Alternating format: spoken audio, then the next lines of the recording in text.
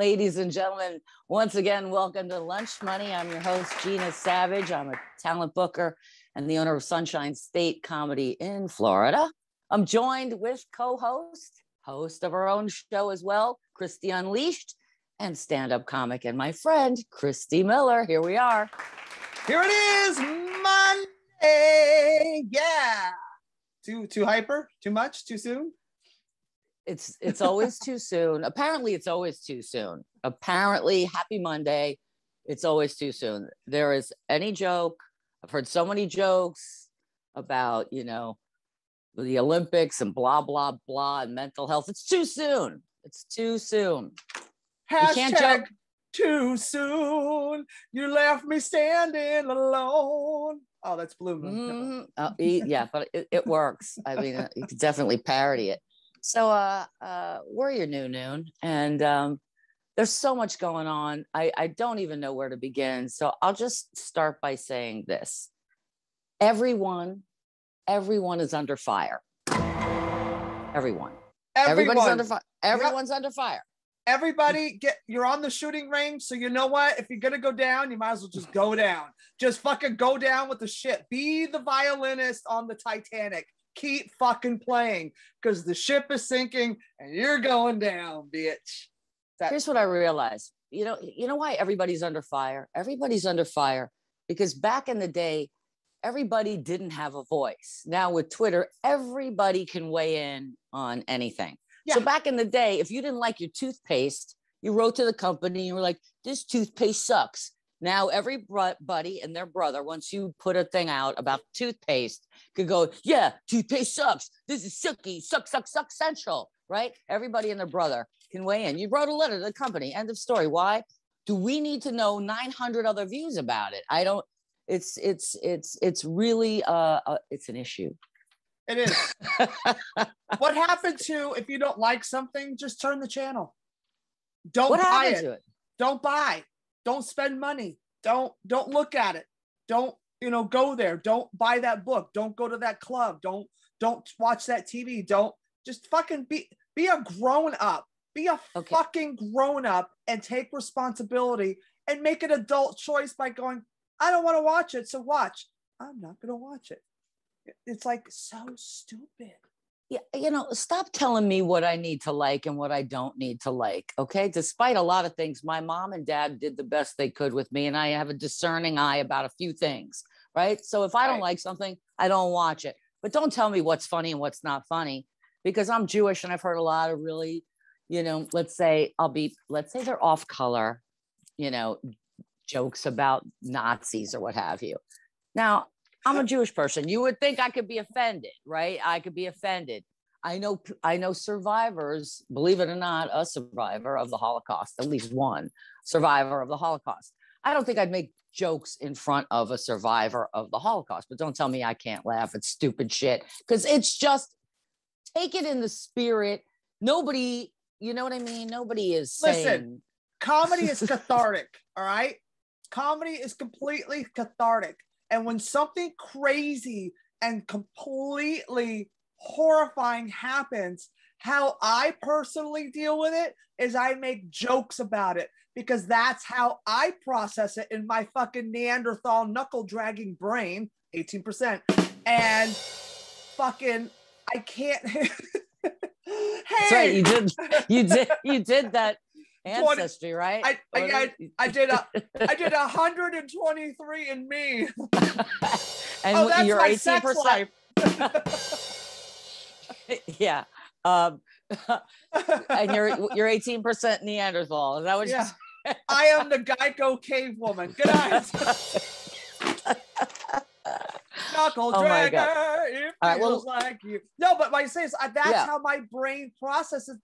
It's too much and too heavy. So I have to joke and make jokes or I laugh like a 5-year-old with the church giggles because that's how I process it. That's right. And be damned to take away your right to laugh at horrible shit. That's the way I say it. Like, don't like it, don't watch it. So there's a couple, I want to kind of do it succinctly. So I'm going to just set it up and then we'll talk about it in order because it just works better this way. Okay. So I'm a Neanderthal. I need guidance. Okay, so I have the Schumers on, the Chuck Schumers. And so it's going to be poignant.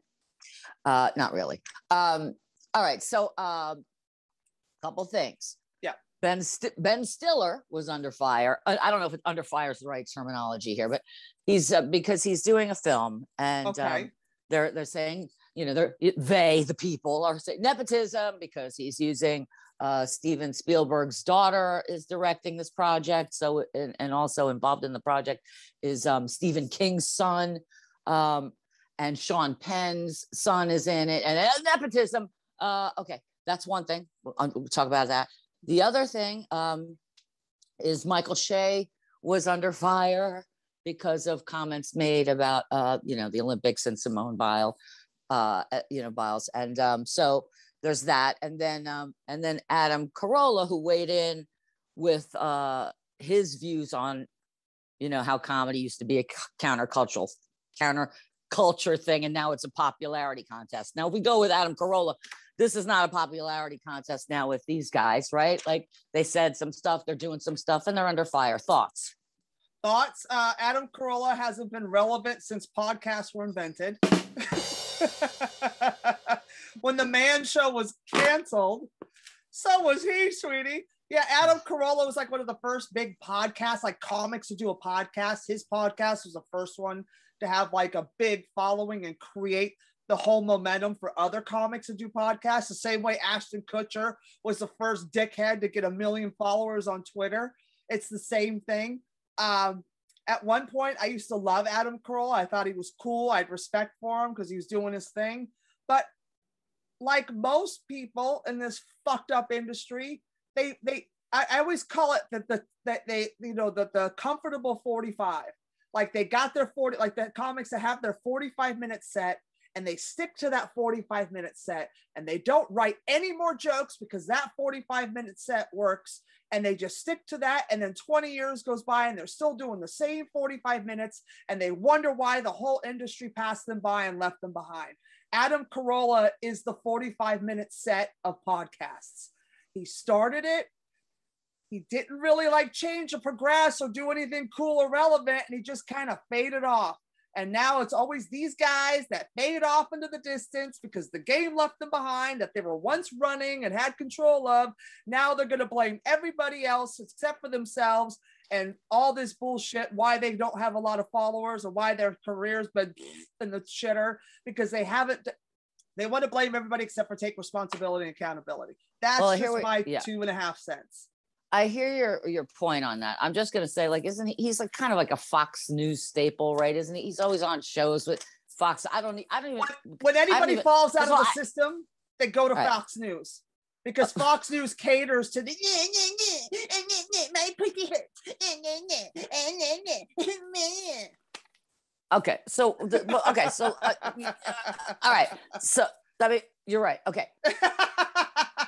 I don't know where I'm going with this. All right, I'm going to go back to Ben Stiller. Okay, who I love.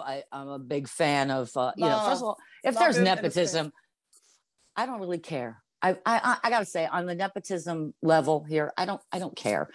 People hire their sons and daughters to work in their shops. Take over the family business, right? It's like who.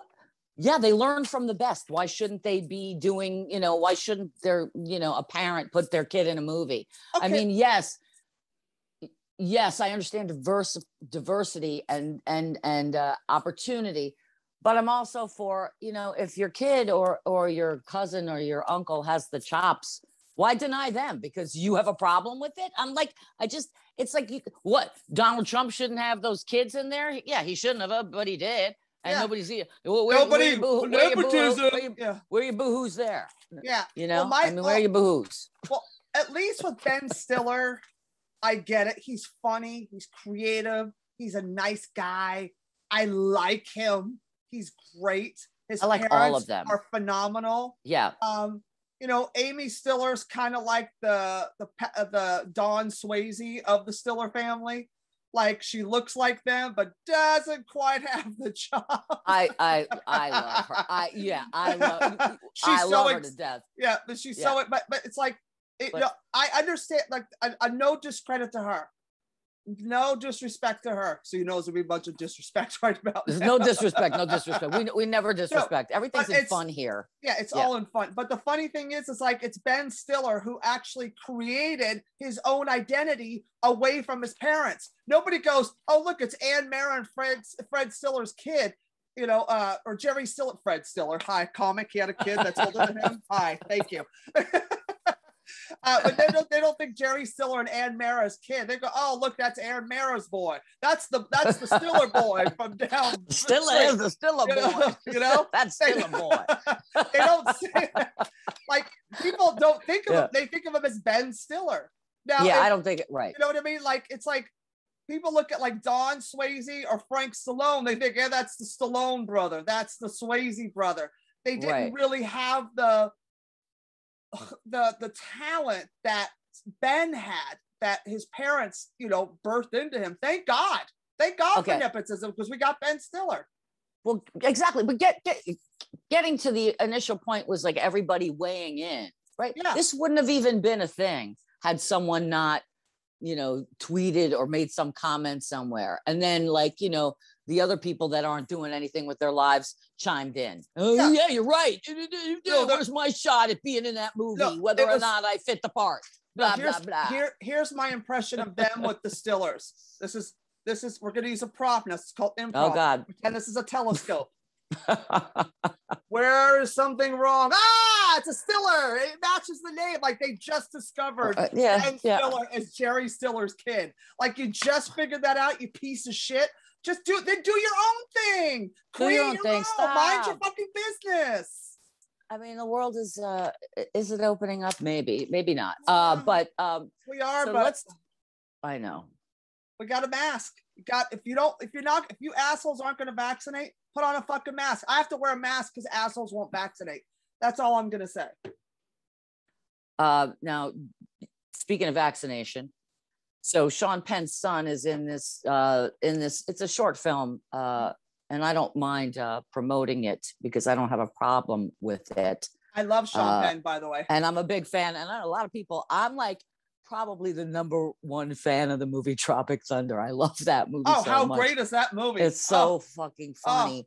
Unbelievably funny. Like I don't want to pay for it on HBO Max or wherever it's playing. I just want it. Like, I just love that movie. So I wish they would do a sequel to that. I have the DVD.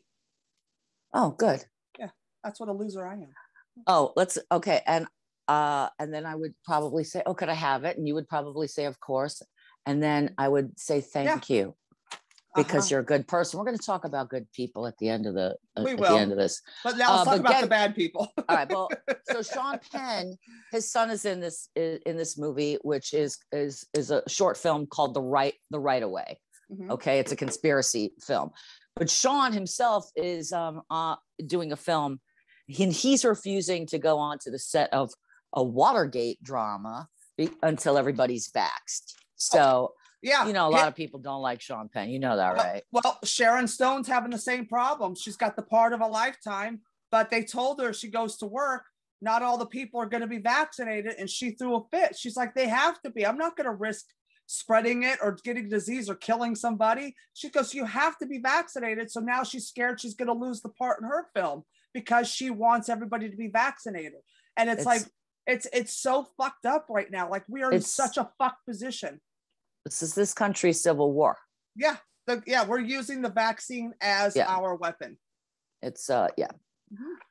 All right. Michael Che. First of all, I love Che. God, people, these are jokes. I mean, they're jokes. And everybody went, I'm going to say, I didn't see the joke. Me neither. I didn't see it. But you know what? It's still a joke.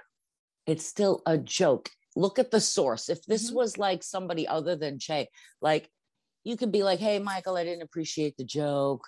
Well, but it's still a joke, right? Like, I wouldn't look, people are going to make fun of me one day, right? Eight ball in the corner pocket or whatever you do. I could be like, oh no. Like, I could be really upset about certain things, but what is the point of that? Like, grow a pair, everybody. What happened? And I'm not saying that Simone, first of all, mental health. Boy, I wish I would have taken a mental health break. I wish I would have taken, I didn't see that I needed a mental health break. So to credit her for that, absolutely. When you're looking at the bodies of these athletes, you know what I'm saying? And at her age, to be that mature, to be able to say and have the strength and confidence at such a young age to go, I'm not performing at my peak. I'm going to flop, hurt myself, or lose it. I need to step back because I'm only going to hurt the team. And right. And to be that mature at that age, right. Simone, you work, bitch. You are the queen, honey. That being said, everything in comedy is fair game, right? You could say, oh, woo, she didn't want woo, you know, and it shouldn't be like you really mean it because they're jokes. They're jokes. It's called they're jokes. Jokes. That's how we process. No one in the world would want the girl to perform under those circumstances. I mean, what is wrong with everybody that they believe? I'm sorry. Go ahead. No, what if she did perform? She hurt herself for life. She hurt somebody on her team. She fucked one of her team members up. And if she didn't get the gold because she got injured, you would have fucking slaughtered her. People just aren't happy just letting shit be. Everybody wants to be a miserable prick.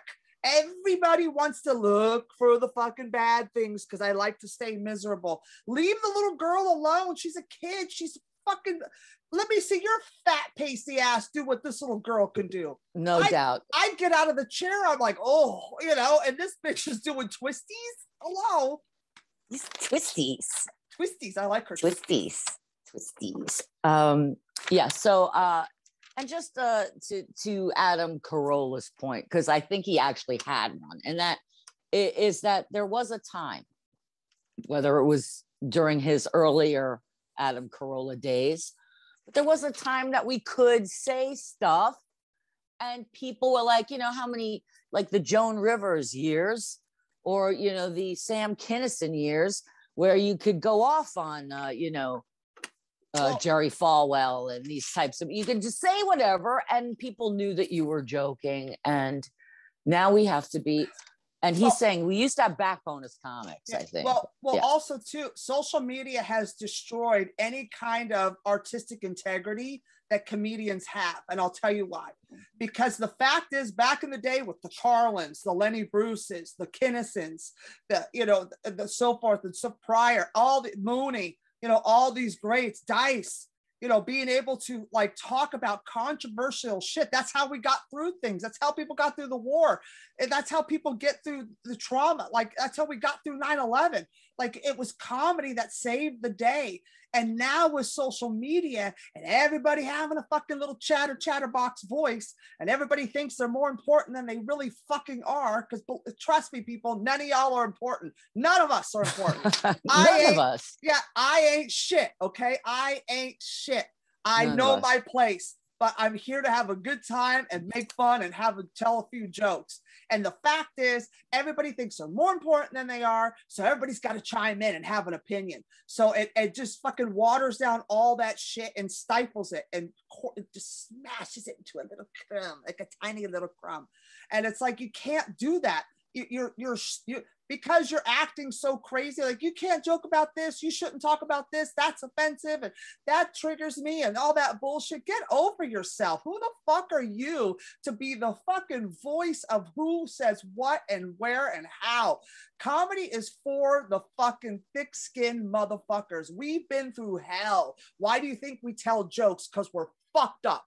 All right, we are crazy fucking people, and this is our way to help you, the fucking idiot, talk and deal with whatever real life bullshit or whatever trauma is going on, and talk about it, laugh, and be able to absorb it in a lighthearted sense, so we can function, deal with it, and move on. Exactly. That's my Norma Ray. Norma Ray it out. So one last thing. So I saw two things. Aaron Berg, who had just recently done a set. I don't know if it was a rooftop or the stand or wherever he was, but he was doing Ehrenberg, which is to poke fun at everybody. And there wasn't a single person in that audience that was having what we like to say a conniption fit about it. But if that was aired, you know, somewhere, so, oh, I can't believe he said this and he said that, somewhere the offended would be chiming in. But he's on stage, those people were laughing. And again, like what you said, if you don't like it, turn it off. Yeah, don't nobody cares about you and your 51 followers feelings. Yeah, I don't give a fuck. And if you can't handle any kind of funny, or if you can't laugh at yourself, you don't deserve to be in a comedy club. First of all, if you're that arrogant and so full of yourself and so far up your own ass, don't go to a comedy club. Go fuck yourself. Why? Maybe you should jerk off, get a hook, or do some blow off a donkey's ass. Something. Just calm the fuck down and get over yourself. That's my Thursday. Hey, here's our mood. Here's our next not fan mail. Dear Gina and Christy, who the fuck cares what you fucking think about anything? Nobody. And that's okay, because we're not here to like enlighten you like that. Just saying stuff and trying to like work it out for ourselves a little bit and hopefully entertain. We're just talking. It's a conversation at lunch. It's a lunchtime conversation. Is it though? Not really. So lastly, and here's some good stuff, right? Because I was, you know, I'm always, here's the thing about me, and maybe when I do something for someone, I don't call my friends, guess what I did for so-and-so? Guess what I did for so-and-so? Hear me out. Robin Shaw, who, you know, who became sort of a Instagram famous, you know, because of her resolutions pre-COVID, and then she was on The View and it exploded. So Robin, who is a lovely person, and see, she doesn't know I'm talking about her, right? She doesn't know, but like she likes to do good deeds, right? That's her thing. Robin, right? You hear this? I'm going to put you on speaker. So she likes to do good deeds. So she had this thing where Sunday at 3:00, right? This last Sunday, do a good deed, you know, and let's like put positivity out in the world. My feeling is that's great and inspire people to do that. But how about the people that do good deeds that have to tell you about their good deeds? Because I'm not going to tell you about my good deeds. I'm just going to do them, because there's a little bit of humility, I think, that's very important in life. You do something good, just know that you did it. Yeah, just that's all. Know that you did it. Well, if you do something just because you do something nice for someone and you don't have your cell phone ready and the angles aren't set, like, alrighty, I'm going to give you $1, homeless guy, and I want the whole world to see what a great fucking person I am because I'm giving this fucking jerk off $1. Woo! You know, I'm so great.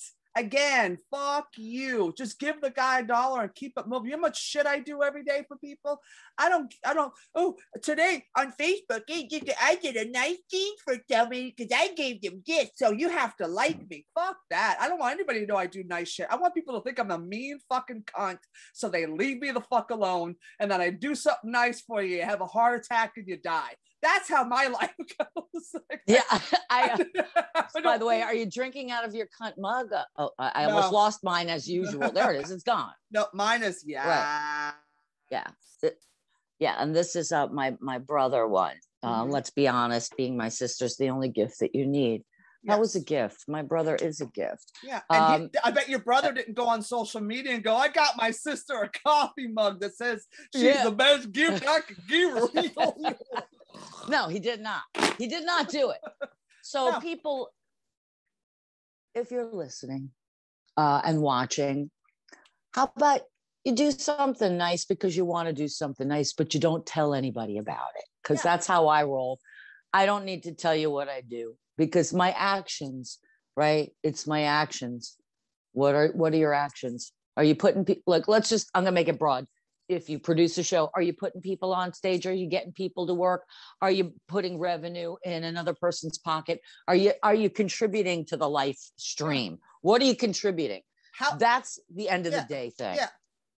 How about pay it forward, put the energy out in the universe, but also there's also the schmuckos that do nice things for you because they're trying to manipulate you to do nice things for them. Yes. Like, that's the creepy one that bothers me. And that's like, you do something just because you want people to treat you that way, so you do it. But it's not like, oh, I'm treating you nice because I just want to do something nice for you, and I think everybody should have something nice done for them. That's unconditional. But if you're doing it specifically also to make nice things happen to you, so that person almost like they owe you, like you got one up on them, like now you owe me because I did a nice thing. Get the fuck out. Don't do shit for me. I got this. You know, I like to do nice things for people because it makes me feel good. I don't post shit on Facebook except for our clips. I don't fucking do anything personal. That's my personal life. You butt out. As far as you guys know, I'm a bitter fucking floppy lipped cunt. That's how I like it. Hey. All right. Pardon me. Listen, we're out of time. But I want to hear a little bit about what happened last week and what's going on this week, and then I'll do the same, and then we'll bounce. Perfect. Well, this past week, as you remember, we did the show. I did the show with Angel Salazar. That was hilarious. It was packed. I mean, they came out in droves for Angel. There were 7 people in the audience. It was packed. And then the next night we did the Sorry Not Sorry show that I'm co-producing with my friend Jose Vega.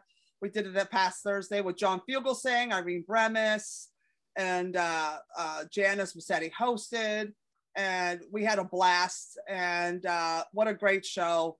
It was that show was packed, literally. So there was 8. That's great. No, I'm kidding.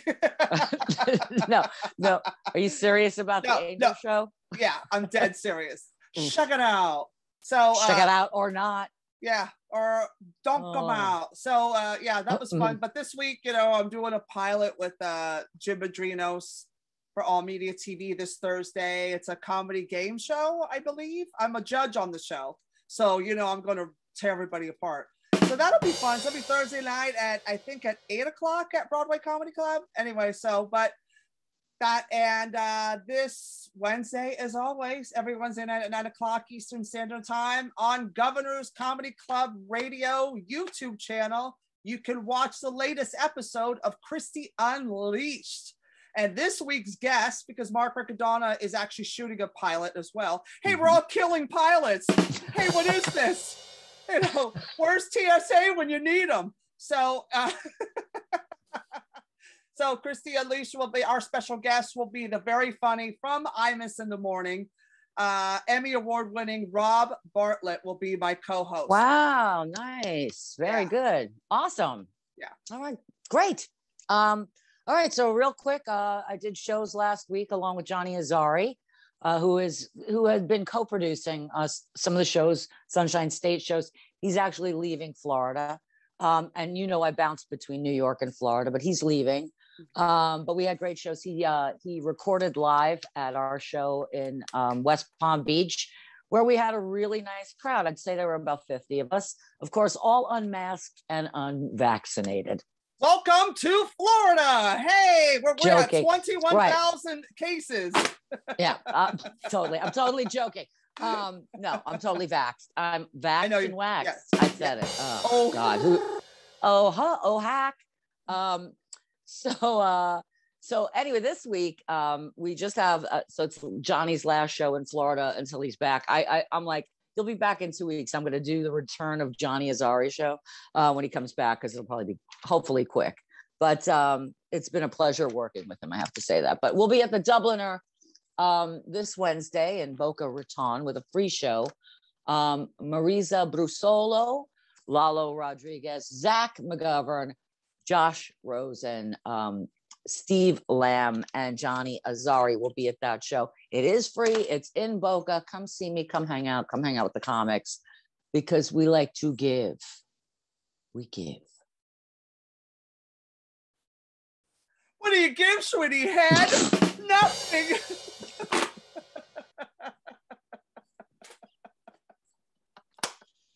All right, that's our time. I literally just spit. Okay. Well, that's our show, folks. We're going to give you a week to think about it. So we will see. This has been Lunch Money. I've been your host, Christy Miller. That's been Gina Savage. You can catch us every Monday at 12 p.m. Eastern Standard Time, right here on the YouTube, on the wacky old YouTube. And you know what? You know that we are your new noon. So tune in and we'll see you motherfuckers next week. Bye.